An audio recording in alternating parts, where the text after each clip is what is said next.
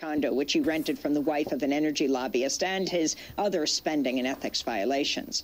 Wednesday's hearing came only 2 days after Politico reported the Environmental Protection Agency and the White House has suppressed publication of a federal health study on a national water contamination crisis. The U.S. Department of Health and Human Services study found the chemicals PFOA and PFOS, which are used in Teflon and firefighting foam, are unsafe for human health at levels the EPA had previously called safe. In other words, these chemicals are more dangerous than previously thought. But internal emails released after a Freedom of Information Act request show a Trump administration aide warning the EPA's top financial officer, quote, the public, media, and congressional reaction to these numbers is going to be huge. The impact to EPA and DOD is going to be extremely painful. We, DOD and EPA, cannot seem to get ATSDR, that's the Agency for Toxic Substances and Disease Registry, to realize the potential public relations nightmare this is going to be, unquote. The study remains unpublished. The Pentagon's used foams containing these chemicals in exercises at military bases nationwide.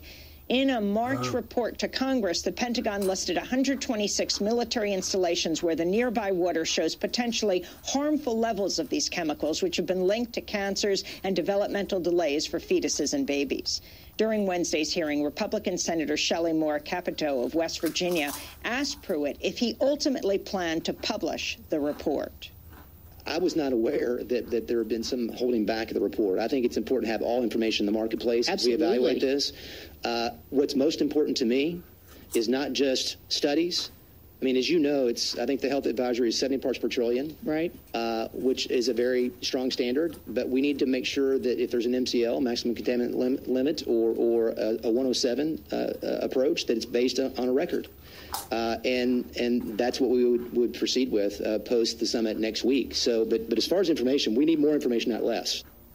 The EPA and White House's effort to suppress the study is only the latest twist in a decades-long fight over Teflon's highly toxic chemical PFOA, also known as CA. For decades, the chemical giant DuPont hid information about the toxicity of this chemical, even as the company discharged it into the waterways around its manufacturing plant in Parkersburg, West Virginia.